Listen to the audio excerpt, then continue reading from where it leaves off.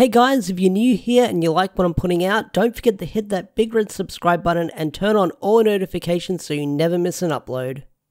Hey, what's going on guys? Ash here, back again with another Power Rangers related video.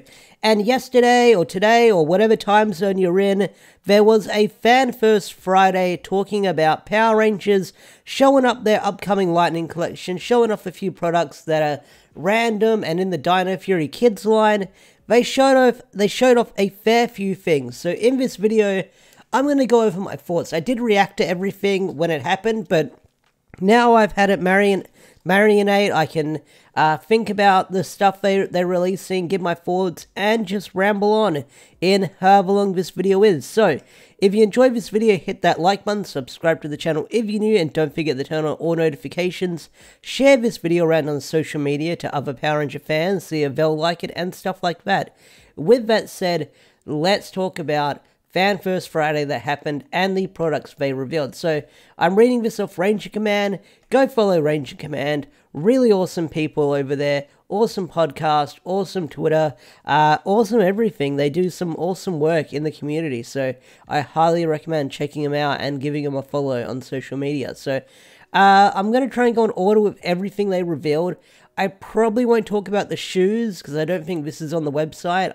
And I probably won't talk about the Chrono Saber they revealed for Dino Fury because I made a video about that as well. So, let's talk about the first thing they revealed, and that is the JADA Honda 2002 car. So, this thing, I know that it confuses a lot of people, like, why do they make these, why do they release these, who's the target audience, and it's made for someone out there, because you have that car nut who's also a fan of Power Rangers. People collect cars, they have their certain cars that they like, and then they see something Power Rangers with it, they'll probably pick it up, but I'm probably not going to pick this up. Maybe you will, I don't know, but this thing isn't really my cup of tea. It probably is your cup of tea, but it's not my cup of tea, just saying it. But if I do see it for like $5 somewhere, maybe I'll pick it up. But for me, this isn't really my thing. But JADA or JADA, they do put out some really good die-cast stuff when they release it, like the figures and stuff like that. And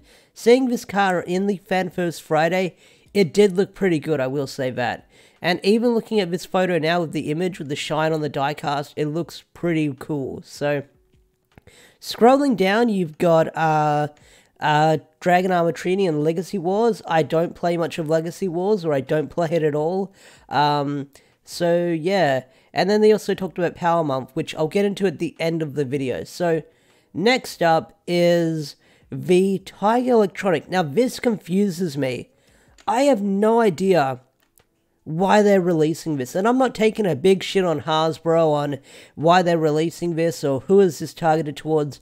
I know who this is targeted towards, and it just baffles me. So this thing is like an era of nostalgia for people my age, in their 30s or higher.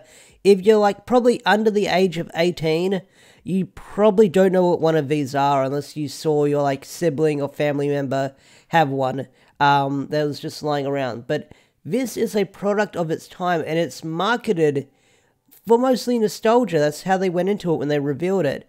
And it's the exact same as the one released in the 90s. But the thing is, it's not updated, it's not modified, it doesn't have a backlight. It's just pure nostalgia to have as a collector's item for people who want to get it, which, again, I'm not going to say is a bad thing. I just don't know why they did it. I get why they did it. I just don't know, like, I don't know, it baffles me. It baffles me why they would release one of these. I know why, because they can marketing nostalgia, Mighty Morphin. I just don't get why they would release this, because it's got a, like, pure, like, a certain market base, which is older fans like me who remember this stuff, because no doubt about it, the younger collector won't be picking this up. They might, but like I said, this is just like a pure nostalgia thing that confuses me with why they're releasing it. So yeah, that's my little tangent. I probably won't be picking it up, that's for sure, unless I see it really cheap, but apart from that, yeah. So let's scroll up and talk about the Lightning Collection wave. So first up is Phantom Ranger. Okay, we got to talk about Wave 10, because Wave 10 was leaked a week prior, and then we found out the reveal for it in the FanFest Friday. So we've got the Phantom Ranger, which looks really freaking cool. This is an awesome figure, I will say that. The figure looks really freaking mint with how it looks and stuff like that. It looks pretty freaking amazing. With the detail going into it. A lot of people are complaining that it says in space Phantom Ranger when he first appeared in Turbo. I don't really care. It's a figure. I'm probably going to keep it in the box and put it on display somewhere. But either way, it looks really cool. Like, this is one of, like, the good-looking figures. Like, the Magna Defender was a good-looking figure because it's not like your usual Ranger in spandex. It's a person in armor. And this is kind of the same thing, and it also looks really cool. I do dig it because of what he's based on in the Sentai, like RC Racer, I believe he was called. But this figure looks really freaking awesome. So, scrolling down, we've got Riley from Dino Charge. This one looks pretty cool, I will say that. I do like the suit. It looks really freaking awesome. I believe it looks pretty good. I don't know if they managed to get the belt buckle correct compared to the other one on Chase. But either way, this one looks really cool. I think it looks pretty mint. I don't know what to say about the head sculpt. It kind of looks like a mix between like Captain America and Riley, but the head sculpts are hit or miss. I mean, people always complain about the head sculpts, that it doesn't look like the actors or actresses and stuff like that, but it's pretty hit or miss when it comes to the head sculpts in Power Rangers here and there. Only certain characters get the high quality head sculpts most of the time. But either way, this one looks really cool, and yeah, I do dig it. So then we scroll down and we've got Tanya. Tanya, this one looks really cool as well. This one also looks really cool. F in the chat for Rocky not getting his signature Zeo weapons. And I don't know if they have plans on releasing his signature Zeo weapons. They said they might, but who knows when they will do that. They said look forward to it in 2022, so maybe they'll do a 5-pack for the Zeo Rangers. Who knows? But this one looks really cool. The head sculpt looks really nice. I think this one looks pretty good. And then we scroll down and we've got Cassie. I love the Mega Ranger, or the Power Rangers in space look. I love Mega Ranger, I love Power Rangers in space. This one looks really cool, but the head sculpt looks so weird. A lot of people say it looks like chick from iCarly when you look at it. I want to say it kind of does, to be honest. I don't think they captured, like I said, the head sculpts are very hit or miss. Like, I don't know what they're doing for the head sculpts, if they're getting their what's the word I'm looking for? What they look like now compared to what they look like back in the past, but they always say we've got amazing 3D technology and inkjet print machines, and usually the head sculpts don't come out looking the way they do. Like, looking at this Cassie figure with her head, it honestly looks like, I want to say kind of what Patricia looked like in Super Megaforce, where she was a little bit older. That's what it looks like they based the mold on. But yeah, I'm going with the memes that it looks like iCarly and stuff like that. But either way, I do like the suit. Like, I love Mega Ranger. I watched it this year. I did a review on it. Check it out. Little clicky link up below. But I like this suit. I'm a fan favorite of Mega Ranger and Power Rangers in space. This figure looks good apart from the head, I will say that. And then scroll down and we got iGuy, which was sort of leaked an hour before. iGuy, I don't know. People are saying the one from oh, pardon me. People are saying the one from the 90s looks better than this one. I can't remember the one from the 90s. I didn't have the iGuy toy growing up, but I do like how the eye closes. That was a cool little feature they did for it. But iGuy looks alright, I will say that. He looks pretty cool. Super bulky, which a lot of people do say they're too bulky, they're too big. Why are they doing this? And stuff like that. But I think iGuy, it looks pretty cool. I still don't get why they're doing the monster line. I thought this was left out to die, but it looks like it's alive and well. So let's scroll down. And we talked about that, Power Month, we should talk about Power Month. So next month is the anniversary of Power Rangers, so they said they're going to do Power Month, and they're going to reveal new products every week with different themes, so that should be interesting. To keep up with Power Month as it's happening in August, hit that subscribe button for updates and stuff like that, and I'll be surely talking about it on the channel. So, scroll down. Okay, now we're talking about the Dino Fury stuff, and then we'll close it off with the secret reveal they did. So, let's bring up the toys they did. I've got all the ones up that I want to talk about. Okay, so here's the Megazord. The Megazord looks great. It looks great. I love this Megazord design. I love the Resurgent Megazord. Then they showed off the Petrazord and the Gold Ranger Zord, which were found in listings a couple of weeks ago, a month ago, I want to say. I can't remember. It's all a blur, but these were found in listings, so it shows they're working on them. Then we've got the Gold Ranger 6-inch figure. That looks really cool. And then we've got this. This is the most controversial thing I want to say to come out of the conference, and I've got my problems with it too. So, in this figure, it's an Amazon exclusive, and what you get with it is all 5 of the Dino Fury basic figure line. So, you get all 5 core Rangers for Dino Fury. The problem is Izzy and Javi, Dino Fury Green and Black, are in this pack as well. They're not getting their own separate figures. They are going to be bundled in this pack. So if you bought if you bought pink, blue, and red separately, you're gonna have to buy them again if you want the full team to complete with this thing. Not only that, they throw in extra stuff as well, such as the belt buckle over here. What else did they throw in there? Is it on here? No, it's not on here, but you get stuff like a belt buckle and keys, and you get a bunch of extra stuff. So that's my main complaint. Like, what? So my main complaint of why they're doing this, I'm going to go on a bit of a tangent. They said that the Dino Fury stuff, like the 6-inch figure line, the Chroma sword, they're marketed towards a younger audience, the kiddies. And not every kid is, what's the word I'm looking for? They don't get everything they want. They're not spoiled, I will say. Oh, that's the word I'm looking for. They usually, like, a kid gets 1 or 2 figures from their parents if they're lucky.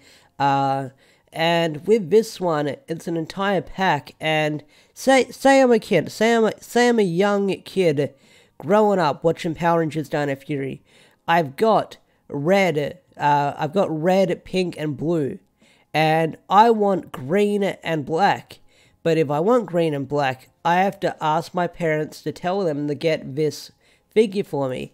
And because it's already got the other figures, who knows if they're going to buy this for me. And I don't know the price line for this. I haven't checked on Amazon yet. I know it's an Amazon exclusive. I'm guessing this is going to go for maybe 30 to 40 at least. Maybe 50. I'm not entirely sure. But this thing confuses me. Like, why they would release it. Like, it baffles me. But this is for their kids line, and then they just pull something like this. Like, they could have made green and black in their own waves separately, and then make the team pack like they did with Beast Morphers. Like, all the Rangers, they were all in separate waves, and then they were released in a big pack where it was like all the Rangers and Evox and stuff like that. For this, they're not doing that, which is really confusing. Really confusing indeed. Like, they could have held off with this one and made Dino Fury green, black, and gold in their own wave, and then release all 6 Rangers in this little box here, and maybe include Void Knight, because he's the bad guy of the season. But that's not the case. That's not what they're doing here, so that just kind of baffles me with their choicing. So, I'll close that. Well, that's my little rant, and then I'll read your comments after this. And And then the final tease they do is Ninjetti. So, they're teasing a Ninjetti figure, which was found in a listing thanks to Lightning Fig PR a couple of months ago, I want to say. I don't know when it was found, but it's on the listing graph that they've got up on their Twitter page and stuff like that. So this, no doubt about it, is the Ninjetti. You can kind of tell from the silhouette with the clothes, the hoodie over there, and just the boots and the sleeves. Like, that looks very Ninjetti. I thought they were probably making a civilian figure, but this, no doubt about it, is a Ninjetti. Gut feeling it's going to be that. Will it be movie-based or TV show-based? That's the main question. We'll have to find out. But that's really cool. They also said when they do Power Month, they'll be approaching their 100th Lightning Collection figure. What that will be, no idea. Probably something Tommy related, no doubt about it. So let's jump over to my community post, and I said, what were your thoughts on the Fan First Friday? So Donnie Pearson says, Morphinomal. I'm hoping for the Master Morph. Would that be a cool prop? Someone says, why does the Zinc Pure Ranger think they can take care of this herself? Okay, that's related to the GIF I posted. Nako Bass 28 said, Dino Fury Zords, I can't wait to buy every last one of them, and the figures. Edison Kelly said, I'm still hoping for Lightning Collection Megazords during Power Month. Yeah, that's what I'm hoping for. We've gotten like the Zero Megazord for the Lightning Collection line when it comes to the Zords. That's about it. Mugo says, Phantom Ranger was nice. Actually looking forward to the Izzy figure, but I'm actually interested in actual news from the franchise. Been waiting on August for a while. So I think if you want actual news from the franchise, like the Split and the next Sentai, I don't think you're going to find that here. We'll probably be waiting until the end of Dino Fury Season 2 for that. Tyler says, I'm actually excited for Dino Charge Green and the Mighty Morphin Eye Guy figure. That's cool. Connor Mine says, I didn't watch the stream. What's your opinion on making Dino Fury Zords at least the 2 packs mix match? Okay, this is what I forgot to bring up as well. So for the pack, I believe, let me bring it up on Ranger Command. Here it is. So for this pack, they are releasing blue and black in a double pack.